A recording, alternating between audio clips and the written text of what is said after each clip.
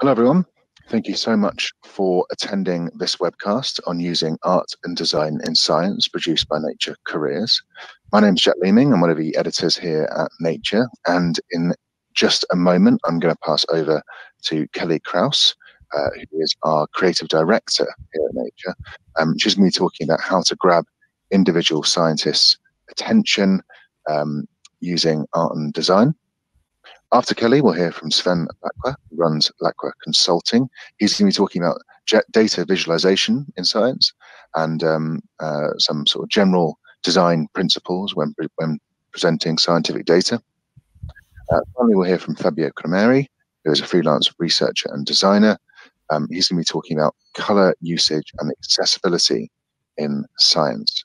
After those three excellent talks, we'll go straight into a question and answer session, which will be in about half an hour. If you do have a question at any point during these three talks, please do feel free to click on the Ask a Question button, and we'll get to answering as many as possible before the session ends in about an hour's time. So thank you so much for attending. I really hope you enjoy the webcast, and we'll look forward to hearing your questions soon. Hello, welcome. I'm Kelly Krause, Creative Director for Nature and Nature Journals, and today I'm going to be taking you through getting noticed, how to promote your research with visuals. We will be discussing a few different kinds of visuals. One group is photography and moving image. We'll also go into summary figures, cover artwork, or sort of more conceptual artwork, and bringing it all together with social media in 5 easy steps. Step 1 is photography and video. My advice for you here is to make images, make lots of images all the time, and all kinds sort of moving images, still images, because photography is particularly powerful. It sort of effortlessly communicates. And not just any photography, but really high quality photography. So you'll want your images to be high resolution, and that goes all the way through from your microscopy to using a regular old camera or video camera. Also, high quality images is not just how it looks, but what it is. So, in science, it's all about the process of discovery. So we're particularly interested in sort of original images, novel images, things that haven't been seen before, or maybe haven't been seen in a particular way. And those are really popular when sharing. Also a note about video footage. Seeing how something works, how something moves is incredibly enlightening. It increases comprehension. So if there's anything that you work with that moves, be it machinery, a living thing or whatever, capture it in video, even if it's just a handful of seconds for sharing, because that is incredibly valuable and popular. And think about image making throughout your work and build it into your experimental setup, and have a bunch of images that you can then prune along the way. Step 2 is a little bit different, or maybe a lot different. So this is summary figures, or sometimes called graphical abstract. What this is telling the story of your research in a single image that's more of a diagram in a sort of pictorial style. It's, again, delivering the main message of your research in a very succinct, accessible way. It is not telling the whole story. It is not every little bit of your research. It's just the main message. Also, as an example, sort of what is and is not a summary figure, this is a paper that was recently published in Nature on atomic clocks that I'll use in as an example going through the presentation. This is a data figure from the paper, and this is not a summary figure. So a summary figure, it's not necessarily taking data from your paper or different panels from your paper. A summary figure is really actually a sort of a diagram explaining it in a very simple sort of parrot back way. So what you can see here is you can kind of get a sense, unlike from the data figure, you can get a sense just by looking at it that it is somehow involving time and clocks. And what you're seeing here, basically sort of clouds of atoms in a pancake-like optical lattice here in the sort of pink bit. But you can see, we have sort of clock symbols, and so it gives you more of a sense. It's easier to sort of enter into this and try and understand what this is about. Some very top level pointers. I won't have time to go into a lot of detail here, but use a pictorial style again, something that is a very simple visual language. start with a sketch. A pencil sketch tends to be a really good way to start. There's something about working with pencil and eraser that kind of helps you find the edges of the things that you know and you don't know. Once you get to a good place with that sketch, then move into digital drawing software. If the idea of going into digital drawing software keeps you up at night, there are other alternatives to professional drawing software, things like Render, which are programs that are set up, service that's basically set up where it has pre-drawn icons and things that you can kind of drag and drop into a scene. I'll have a resource page at the end of the talk, and there'll be a link to Render in there, and also a link to, they have a video with really good tips about graphical abstracts. The main thing that you should do is simplify. Simplify, pare back, simplify again. Don't overload the figure because that will sort of defeat the purpose of your summary figure. So you want to make it really, really simple and clear. And then also the labeling, pay attention to that.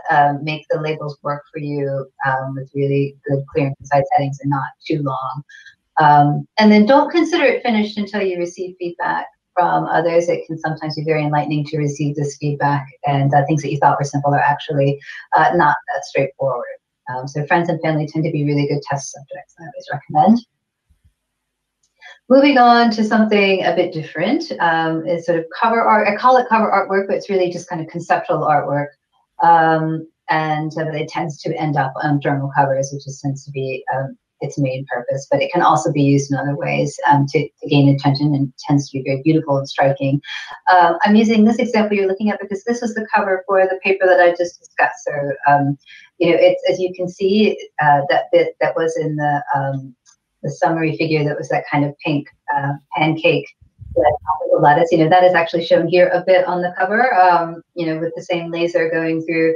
But what we've done here is we're now using kind of visual metaphors a bit more heavily here, where, you know, the sort of clouds of atoms actually look like clocks, like a clock you'd have on the wall. To kind of give you, you know, it takes a bit more artistic license. It's still, you know, it's a good, nice combination of science and art, which brings me to my next slide, which really, you know, a good kind of conceptual piece of art needs to be, you know, in the context of science, needs to be two different things. It needs to have a good, clear concept grounded in the science, and then also needs to be well executed. So the art, you know, art side of it, it has to look good.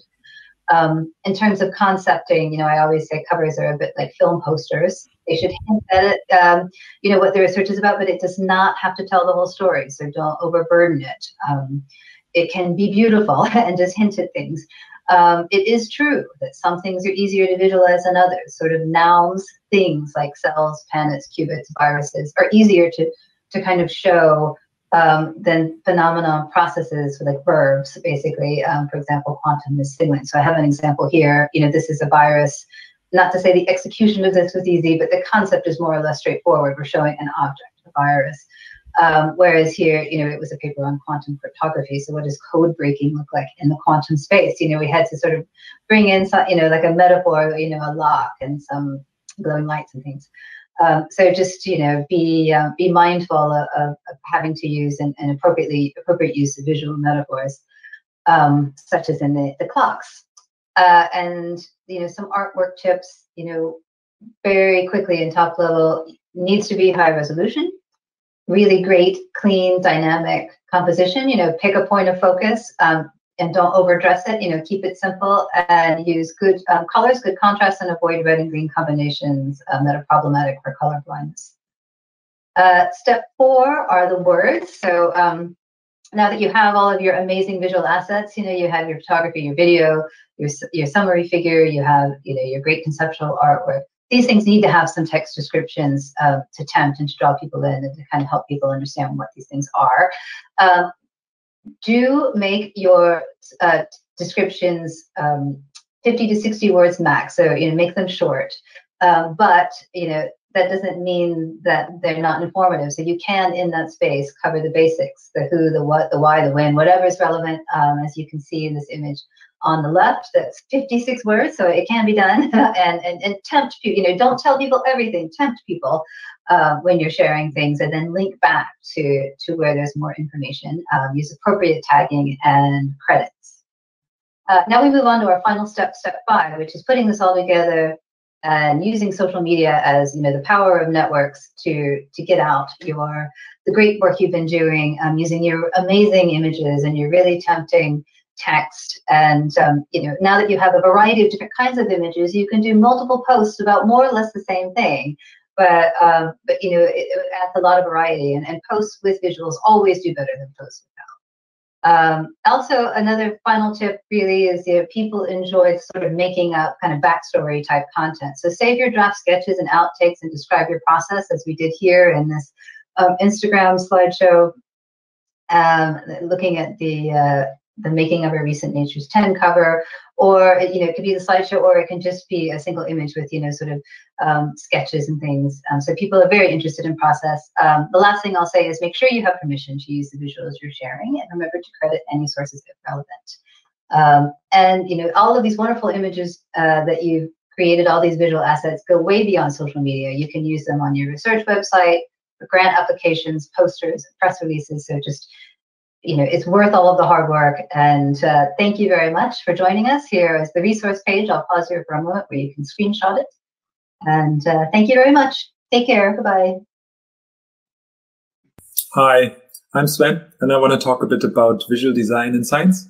In particular, I want to focus on design principles and how to use them to visualize scientific data effectively. And a little bit about myself first. My background is very much at the intersection between design, science, and business. I have a PhD in human-computer interaction. For a couple of years, I was a teaching fellow in interaction design. I then went on to work at Digital Science, where I was leading the user experience for 10 years, working on existing products, creating new products. And then more recently moved on to set up my own consultancy, to find ways to bring together experience design, research, and strategy. And then I have a bit of extra time. I do mentoring on the side for new ventures on product and UX. The way I look at design and science is very much as not distinct disciplines, but I very much see a strong commonality between the two. They're both geared to solving problems, and they're doing that through a very structured methodological approach, through the creation of hypotheses and tests, failing and learning from failure and iterating until the problem has been solved, whether that's a scientific problem or a design problem. And so why I'm saying this? I'm saying this to tell you that if you have this scientific mindset, I think you're already pretty well equipped to also solving design problems with the same rigor in thinking. And a good place to start is to learn a bit more about Gestalt laws or Gestalt principles. Those have been formulated over 100 years ago, and they describe really how our brain perceives information, how it interprets the world, how it tries to find similarities, proximities, to make sense of the world. And to illustrate this, I wanted to show you this example. These are dots of random shape moving in a certain pattern. But because of what your brain has experienced, it's probably aware of a dog. It interprets this as a moving dog. If you've never seen a dog, you may just see dots moving on the screen. And so this is really critical to understand when you have data and you visualize it, that there's this intent of how you're displaying it, but there is someone looking at it and interpreting it in certain ways. And what you want to make sure is that those are aligned as much as possible. So learning more about perception, and so guiding how people see what you're designing for is really critical. A good, very practical guide to start learning more about this is this book on universal principles of design. It's listing 100+ examples of theory on one side of human perception, cognition, and how we can use it effectively with examples on the other side to design things well. One of my favorite principles is the signal-to-noise ratio. Most scientists will be familiar with collecting lots of data. There's always noise in the data. What you're trying to do is you're cleaning up the data to really hone in on the key information, the signal. And very much the same thing you do when you're visually designing information. So I chose this example of tabular data because pretty much every paper has a data table in it. And there's a big difference when you're removing the noise and honing in on the signal as to how easy it is for the audience to perceive what's important. Another great example is proximity. So things grouped together or in close proximity to each other are usually perceived as a group. And so there's a nice story from the 1850s of a Dr. John Snow during the cholera pandemic in London. He decided to map cases of cholera onto the street map. And the clusters that emerged made them realize that there was a single valve that was spreading the disease. And so sealing off that valve made the disease go away. And so these days, we have a lot of frameworks and libraries that we can use readily online to throw data at and create exciting visualizations. D3 is a very popular one. There's lots of other ones out there. But what is important is to initially take a step back and look at the data and think about the data you have and make sure that you chose the most appropriate way to visualize for it. So we have categorical data, we have numerical data. Some of it is continuous, some of it is discrete. And so it is important to be aware of what the data is and then choosing appropriate ways and means of visualizing it. Taking a step back and walking you through some really basic examples. Pie charts are very infamous. Often they're treated as they have no use whatsoever. There is a narrow band to making use of them. If you have data that adds up to a whole and it is very few categories in it, then the pie chart might be quite effective actually at showing proportions. So are the two data points kind of equal in size, or is one much larger than the other? A pie chart might work very well for that, but it doesn't work very well for much beyond that. So as soon as you're starting to have more data points, you'll find that comparing this in a pie chart is just not practicable because our brain isn't geared up to very well interpret angles. So we will have a hard time judging if Friday or Tuesday, in this case, is the larger one. This is where bar charts come in. They're much more appropriate for this kind of data visualization. And bar charts generally are used very heavily in scientific papers or scientific work in general. Another common mistake with bar charts is that we often might find that we have very similar data points to compare. So if we would display it from like a zero axis, it might be hard to judge them. So an appealing thing, but quite easily a mistake to make would be to create a non-zero axis and then show a bar chart like this. The problem here is that our brains interpret not the absolute position against the axis, but the size of the bar. And because the Thursday looks more than double the size of the Wednesday, we will end up misinterpreting this data. A way to solve for that is to not use a bar chart, but a dot chart, in which case we are basically forced to interpret the relative position of the dots rather than the size of the bar. There's also great examples online on how to visualize categorical data and often relationships between that. I've put in the link there. I don't have time to get over this now. There are some great books to get started learning more about how to visualize data effectively and when to use what types of visualization. I'll just leave you with these books for now. And before finishing, there's one last thing I wanted to talk about, and that is that I strongly believe that beyond just using design to visualizing your scientific data, there's increasingly a need to communicate our science in a more accessible, easier to digest, and importantly, harder to misunderstand way.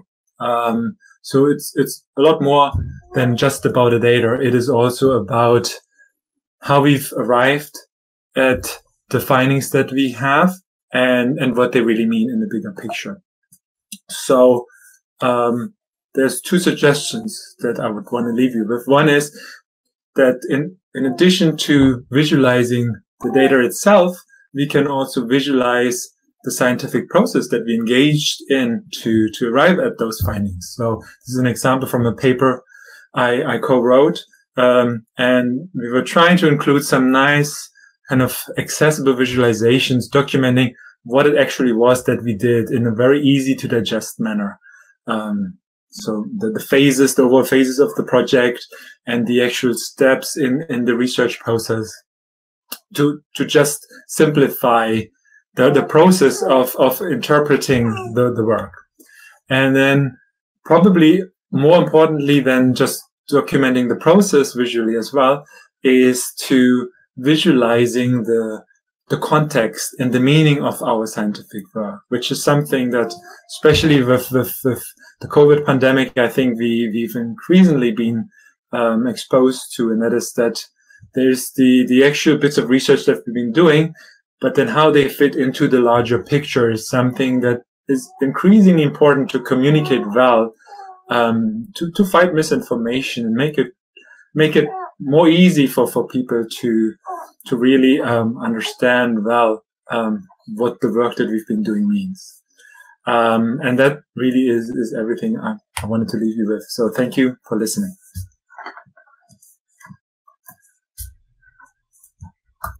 Hi, my name is Fabio Krameri, and I will show you a few slides about the scientific use of color, and specifically the scientific color maps, because color mapping is a fundamental method used in sciences, basically on a daily basis. So it's important to get it right. You find all resources and more details about this on my webpage, fabiokrameri.ch. And if you're interested, we recently also wrote a perspective piece in Nature Communications that is easy, understandable, and should contain most of the important information. So I wrote this with my co-authors, Grace Shepard and Phil Heron. So if we talk about the use of color in science, it's critical to differentiate between color used for decoration and color used as an information carrier. So this differentiation is really crucial here. The fact that most scientists have never received education in graphic design is also critical to keep in mind, because every time I talk to scientists about this topic, they often raise their opinion rather than basing their decision-making on facts. And here I really present you quantities and facts, and I hope I can make this clear. So understanding color mapping is important to understand why we have to do certain things. So when we visualize, for example, a 3D graph, we usually do that with 3 position axes, an X, a Y, and a Z axis. But this is very complicated and doesn't really fit to the 2D canvases that we normally use, like a paper or a screen. If you use a color map or a color bar that contains a color map, we can reduce the complexity of this graph by just replacing the 3rd position axis by a color axis. And then we still have 2 position axes, but only it's only in 2D, and we can display it, for example, on the screen much more accurately. So that's a huge advantage.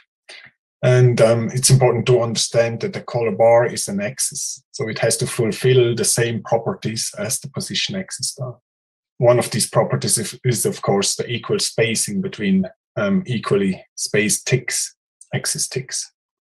A bad example would be an axis like this. That's a position axis that is squeezed locally and therefore causes some data distortion just by having a faulty axis. I guess it would be really hard to get something like this published in Science, but then it turns out this is actually done on a daily basis because this is the exact representation of the rainbow color map. That's the most commonly used color map in the sciences. So if we have a color bar, then this also needs to fulfill certain aspects. It should show the same difference in color for the same change in data. So 1 to 2, 4 to 5, 7 to 8, they should look the same, but they don't. So, for example, the blue colors look much more closer to themselves than the orange to red one. Moreover, if we pick colors from these axes and put it on a map or somewhere, and then it gets really hard to reorder them to know which values are higher and which values are lower. So this is an unordered color map. So it's unclear how the relation between these values are. So scales really instead need to be accurate, and they need to be perceptually uniform. They need to be equally spaced, like this one here, or like this scientific color map here, where all the differences in color look the same no matter where you are on the color axis.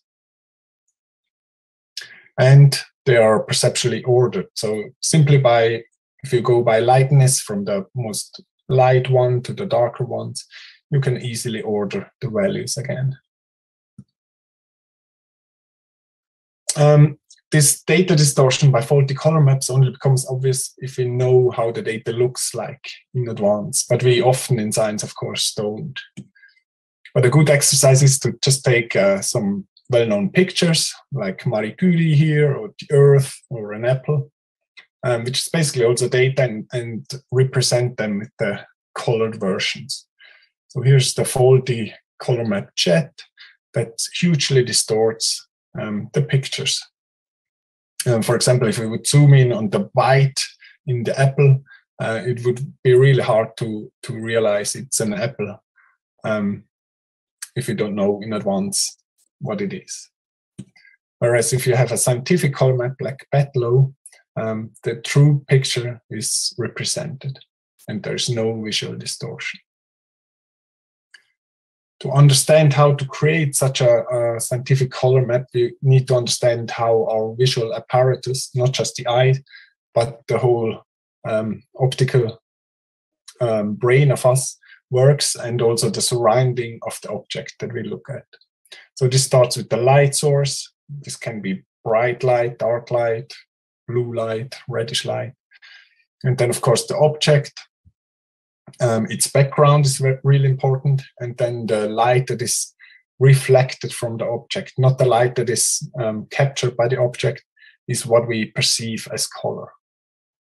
It goes through the eye lens, hits the cone cells at the back of the eyes, and then is transmitted through the optical nerve to the optical cortex, and we perceive the apple as orange in this case. So this is very complicated, and of course, a lot of research has gone into it. Luckily, there came so far that they could produce a perceptually uniform color space. One example is the CCAM02 UCS. And from this, one can derive a color difference metric, delta E. So that gives us the difference between two different colors. It's a quantifiable index. And I can use this here to plot the change in color between neighboring colors all along these two different color maps. So Betlow on the left-hand side has an equal change in color between neighboring colors, whereas Jet, the rainbow color map, has a huge difference all along the color map. So in some parts you see more difference, and in other parts you see less difference between colors. This can be further quantified by just extracting the actual error that they introduce. This is basically negligible for a scientific color map, but can be up to 8 or even higher percent of the data range shown by the color map. So that's a huge error, and likely is the most or the biggest error in your data processing. To further clarify this, if we imagine a flat slope and represent it by either of these color maps, then for Betlow, the flat slope is still flat, but it looks extremely bubbly when represented with the jet color map. So please do use scientific color maps, therefore, to see your data and not some visual artifacts and, you know, distort everything. And this is one important aspect. So you distort your data, but another one is to include all your readers. And of course, as I hope all of you know, is that many people have color vision deficiencies. So we don't all see the same. For example, a common one is deuteranopia, which is green blindness. And they would see these pictures like this. Another one is protanopia, red blind. And even another one is tritanopia, blue blind. And in all cases, the rainbow color map fails to represent the data to them as well. And then, of course, there's also total color blindness, or if you go and print a paper in black and white, you lose all the information and even obscure the data by just doing that. Whereas if you look at the scientific color map, it's still flawlessly represented. So it's an inclusive way to show your data. So to summarize the Betlow, the scientific color map is perceptually uniform, rainbow is not. Betlow is perceptually ordered, rainbow is not. Betlow is color vision deficiency friendly, and rainbow is not. Betlow is even readable in black and white, rainbow is not. So therefore, Betlow is scientific, and rainbow is not. And this is important because we really want, or at least I want to communicate my data without distortion, as intuitively as possible, and of course to all of my readers, and not just a subset of them. So for this, I created an entire suite of scientific color maps. They're all perceptually uniform, even, don't distort the data, they're perceptually ordered, they're intuitively readable, they're color vision deficiency friendly and therefore inclusive, and they are also readable as black and white prints. Furthermore, they are a complete suite of color map types and classes, so you have all the necessary color maps that you might use with your specific data sets. They are versioned and citable, just to acknowledge the work that goes into it, and also to extend them and improve on them. They are all freely available as well on my webpage. And this is the entire suite of them. And as you can see, there's lots of choices. You can choose between different colors, you can choose between different types, and so on. So please use scientific color maps to just represent your data fairly, intuitively, and to all your readers. You can easily test your figures before you use them by converting them to black and white and see whether your main message and the data is still conveyed in the way you really want to. If you do peer review, if you listen to talks and people do misuse color, please speak up and just to educate them. And it's also important to teach your students, because this knowledge often gets lost, and it has been in the past. And then you as scientists, please use and share only science-grade graphics. And a good resource for that is the sync.org. That's an online graphics collection that is reviewed and by the entire community, actually. So you can trust these graphics as well. All resources related to this presentation and the scientific color maps in general, you find on my webpage as well. Thank you for listening.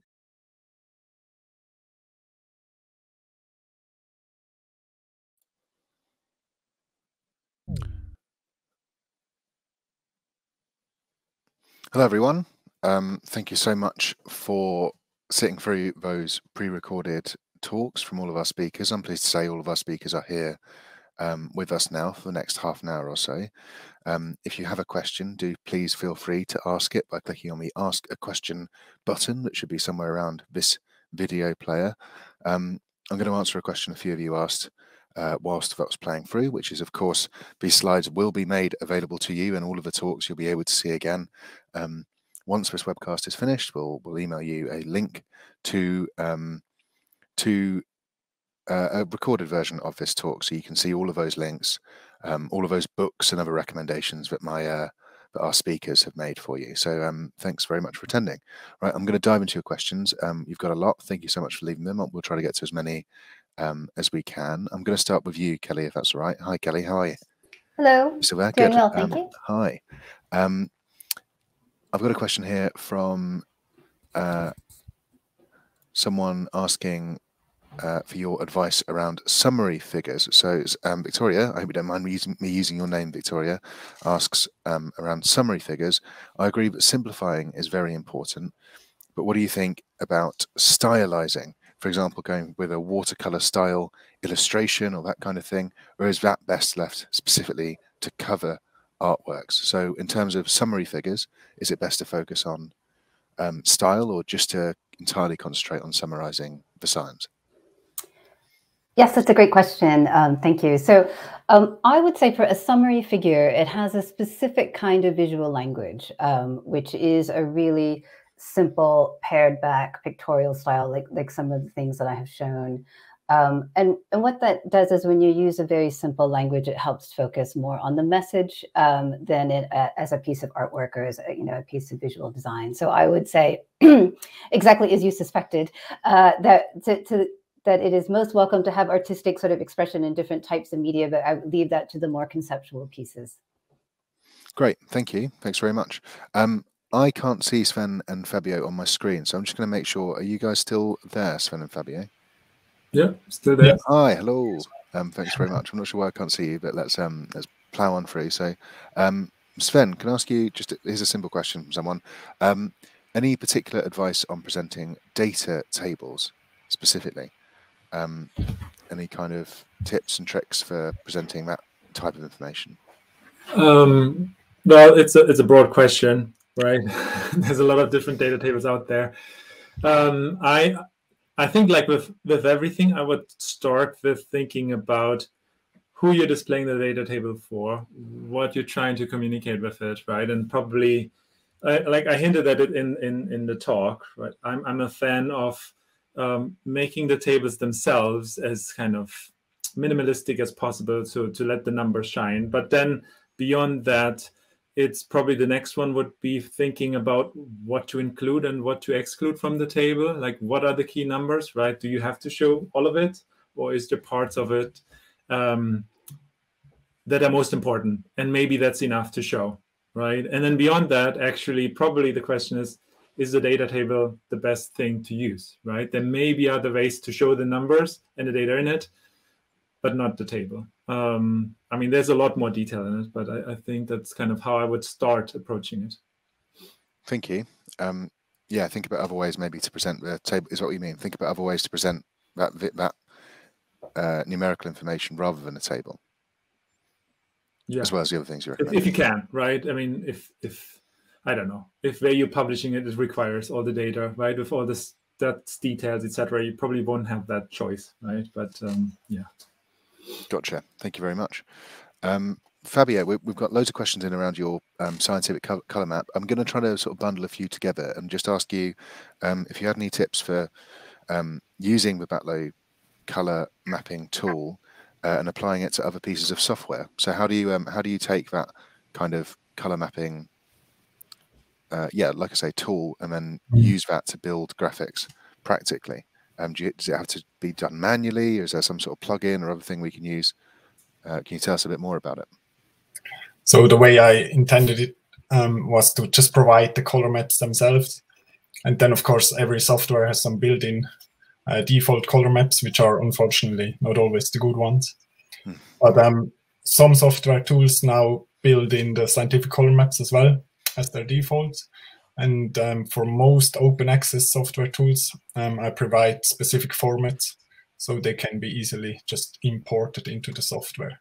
And for this, you find within the package, the scientific color map package, you find an instruction for all the different software, common software packages that people use, and then easy instructions, basically, where you can just follow them and do that. So it should be straightforward. And else, just let me know and I will see what I can do. Thank you. Thanks very much. We've got loads and loads of questions coming in, so thank you everyone for asking them, and bear with me as I select one. Someone's asked an interesting one here. Kelly, if you don't mind, I'm going to go back to you. Someone's asked, I'm not a very visual person. Have you got any advice for improving artistic instincts? If you're, a scientist, you might necessarily not have any visual training. How can you improve that? Another great question. Thank you. Yeah, I think it's, people tend to think that, either you're sort of gifted artistically or you're not. And that's actually not true. I think, and as this question, I think, sort of gets to, it's really more about developing your visual skills, which anyone can do. And I think a good analogy is, if you want to become a better writer, you read really great writing, right? And I think the same thing is true for visuals. I think, if you want to develop and flex that muscle, surround yourself with really good design, art, and sort of read about it, practice it yourself. People tend to think, oh, I'm not very good at drawing, as if it's something that can just, you're just born with. And that's not really true. It takes practice like anything else. So, everyone is capable of becoming an artistic person. And so I would just say, look out for, really high quality art and design, be it, galleries, be it, publications, websites. There's a lot now, blogs and things, and just immerse yourself in that and just get out there and practice it, and don't expect to be perfect. Thank you. I think it's a great answer. I wonder, Sven and Fabio, if you have anything else to add to that, just in terms of becoming more visually literate and sort of growing in that way. Well, I would say just, expose yourself to things, right? Like I usually find just going out, looking at things, I don't know, go to a gallery, look at things, a museum, anything, right? That's inspiring. For me, usually that works, right? And then obviously, I think the book analogy is great, right? Just, the more you expose yourself to what you're kind of trying to improve and strive for, I think the better, and it will come. And like the book I was referring to, I personally, like I've worked with a large cross-section of people, right? So if I work with developers, for example, I will also tell them, this is a great place to start, right? Understand design a bit better, right? So going to the basics, right? I guess. Thank you. Jack, may I also just say, I think another really great place to look for great books about art and design are in gallery bookshops, like art and design, like sort of museum bookshops, and gift shops tend to have really great collections of these things. So it's a good place to look. Yeah, those big, beautiful, expensive coffee table books I always walk past. I never once. Thank you. Fabio, I've got a question here that's quite specific, but I thought was interesting. Would you encourage sort of medical imaging communities or people using, involved in that kind of scientific world to use the Batlow color charts? Would you kind of suggest that happens everywhere, or are there limits to using Batlow? This person has mentioned MRPET, which is always shown with a rainbow color scheme. I just wondered if you had any thoughts on that. Right. In general, well, Batlow is just one color map of the scientific suite of color maps, and there are other ones, and there have other people created some scientific color maps like Viridis and CVDis, which are well known and often built into software packages as well. So you're not stuck to just one set of colors like this. You still have a big choice, but then actually, no matter what you do with it, if you present data you want the axis, which the color map is part of, to be accurate. And for this, you have to have a perceptually uniform color map. And then, of course, you also want to present the data to all people, which raises the need for color vision deficiency friendliness of the colors used. Gotcha. And Batlow's one choice of map, but it isn't the only one. You can, of course, use others that will have the same effect. And then, of course, there are different color map types as well. So Bedlow is a continuous one, which starts with a darker color going to a brighter color. But then you sometimes have data like temperature anomaly, where you have a central point, 0 degrees, and then you have positive and negative values. And then you often use a different color map type for this. So yeah, there's also a user guide in the scientific color map package that kind of guides you through the choices you have to make depending on what data you want to visualize. Thanks very much. Great.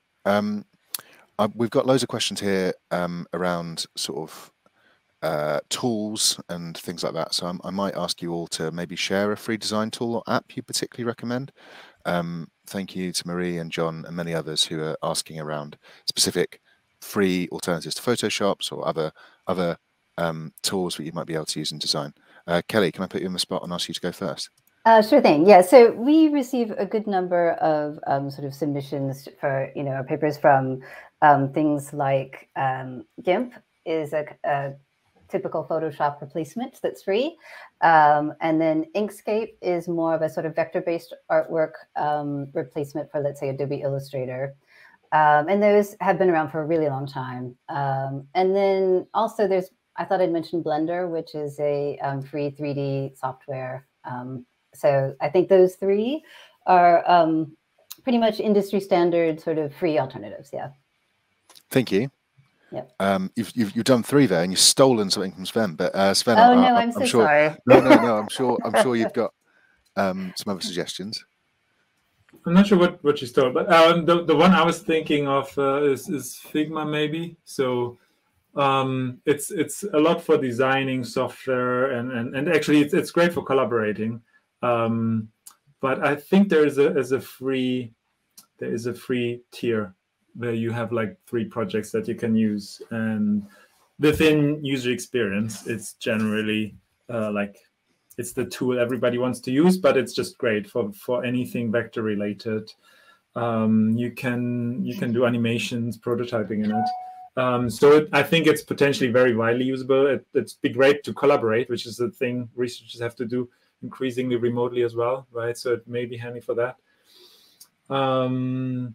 Yeah, that's the one I was thinking of. Thank you very much. And Fabio, any last kind of specific tools you'd point our audience to? Maybe just for maps in general, like GMT, generic mapping tools, which is just for data visualization, but it's a very convenient way to show maps and data on maps as well. Thank you.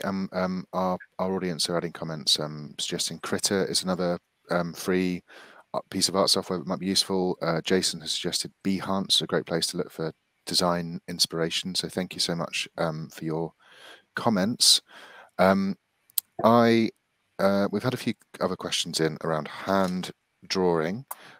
So using kind of hand drawn illustrations to in papers, and also transferring those hand drawn illustrations onto the computer. Kelly, if you don't mind me going back to you, have you got any sort of general thoughts around hand drawn illustrations? Are they helpful, or would you prefer something made digitally? And any tips for moving those onto, moving those into the digital world?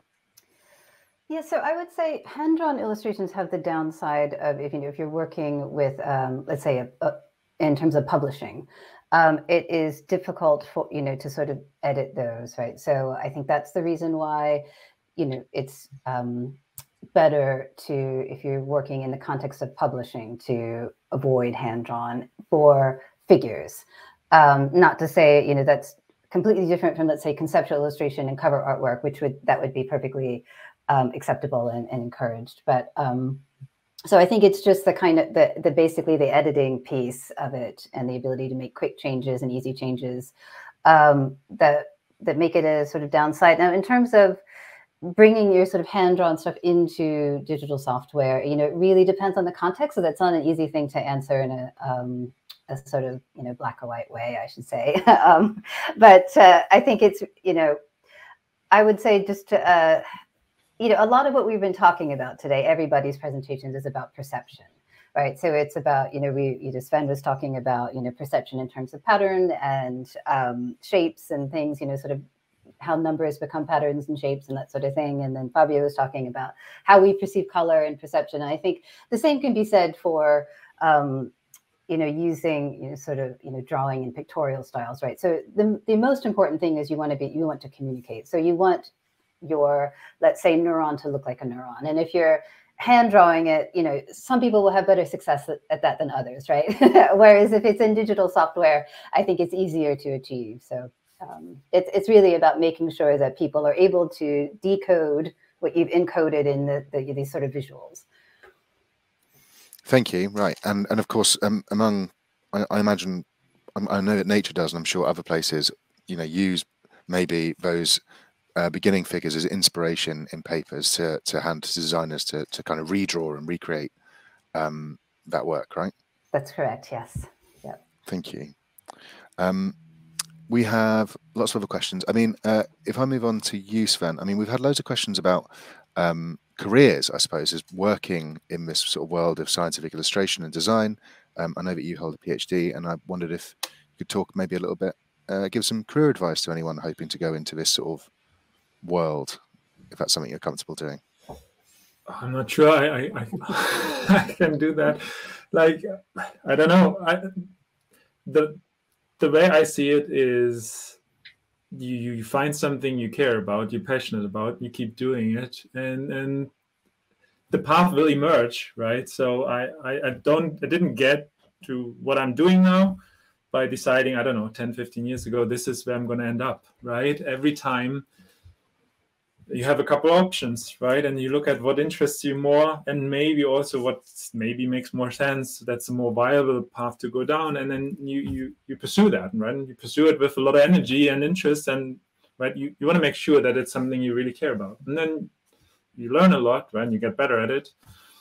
And I think I'm a firm believer in you make your own kind of luck a bit. So that's how it happens. So I don't think I planned where I got to in that way, right? Like when I started my PhD, I thought, right, academia is a great place to be. And then maybe at some point you realize maybe that is not my path.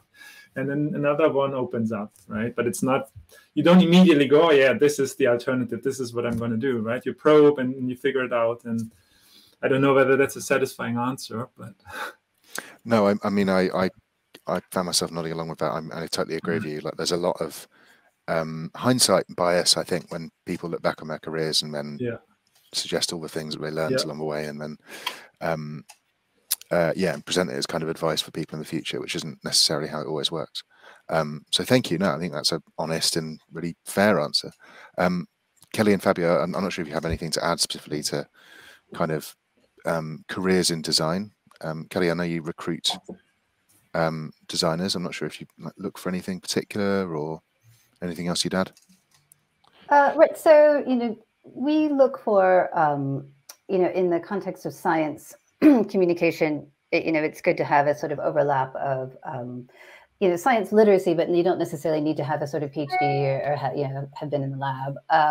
But, the most important thing is training in visual communication. And there are a lot of different kinds of art careers that we have. So we have, we have a team of the visuals team, which they specialize in photography and video and images. And then we have others who are specifically scientific illustrators. We have others who are information designers and data visualizers, more like along the lines of Sven. Excuse me. So I'd say, sorry, I'm just going to take a sip of water. No problem. I think how I didn't enter, the world thinking that I wanted to be a creative director or work in design, but, I was in a slightly different field where I just found myself enjoying design and the parts of my day that were design. And I just kind of followed that instinct.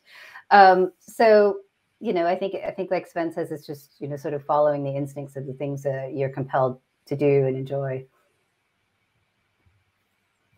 Thank you. Thanks very much. That completely makes sense to me. Fabio, I'm not sure you have anything to add. I mean, you don't have to add anything if you don't.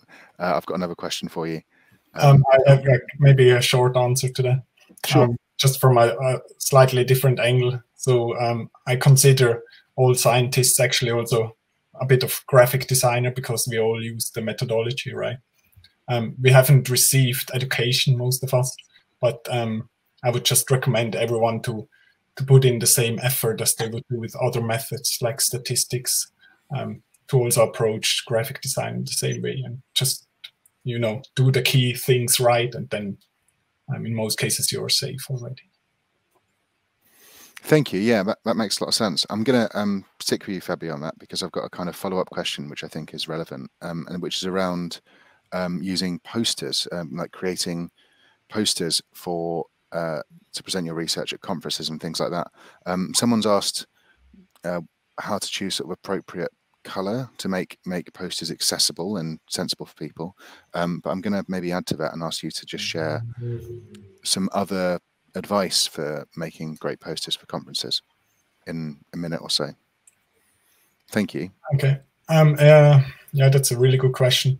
The main aspect of a poster is to just effectively transfer the knowledge or your research insights to other people.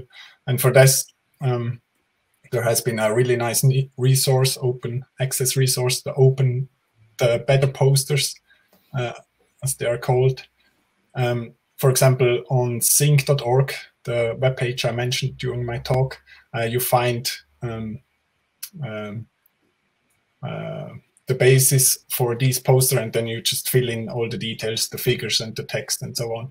And they are intentionally made for just effectively communicate science.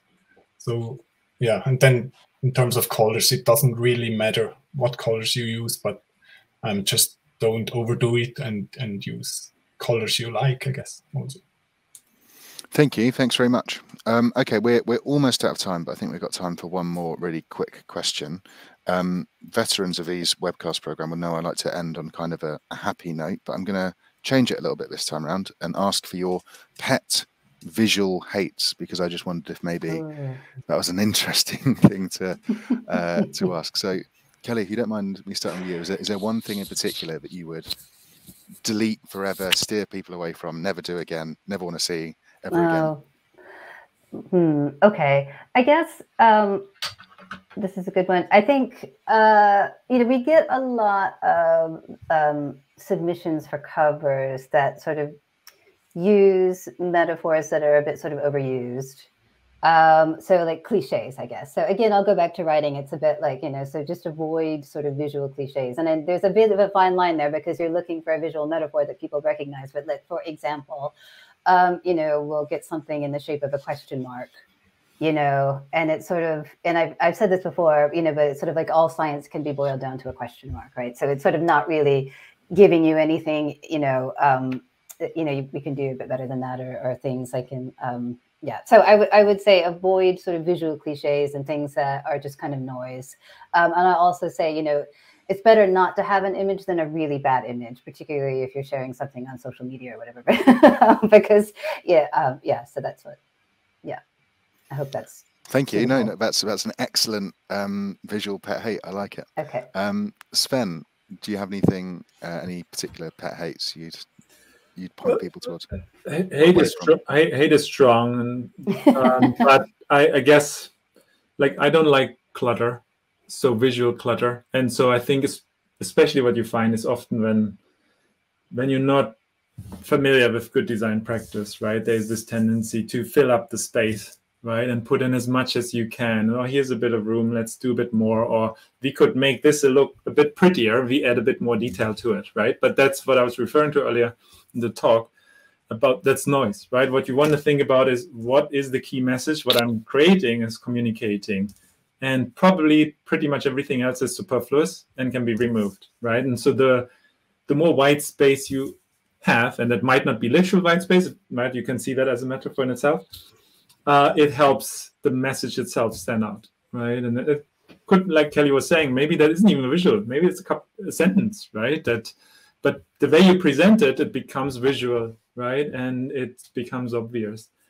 Actually, it relates back to the poster question even, right? Maybe the way to make your poster stand out is to think about what all the other posters look like, and make sure yours doesn't look the same, right? Yours is different in a way, to get the attention as people walk past. So yeah, I guess visual clutter would be probably the one I'd pick. Thank you. That's a great answer. Yeah, I found myself sort of nodding along as you were talking. Fabio, any last kind of pet visual hates to close this webcast on? Yeah, I think for me it's quite clear. I really like rainbow in the sky and on flags, but I don't think it has any room anymore in data visualization and scientific papers. So that would be my choice, I guess. Thank you. Excellent. Yeah. Really on brand. And I'm now I've seen your webcast, I entirely agree. And I'm sure everyone else does as well. Thank you everyone for attending. Thanks so much to our speakers for joining this webcast. We're going to close out now, but thank you for all of your questions, and I hope this has been helpful. And we'll look forward to seeing you again very soon. Thank you.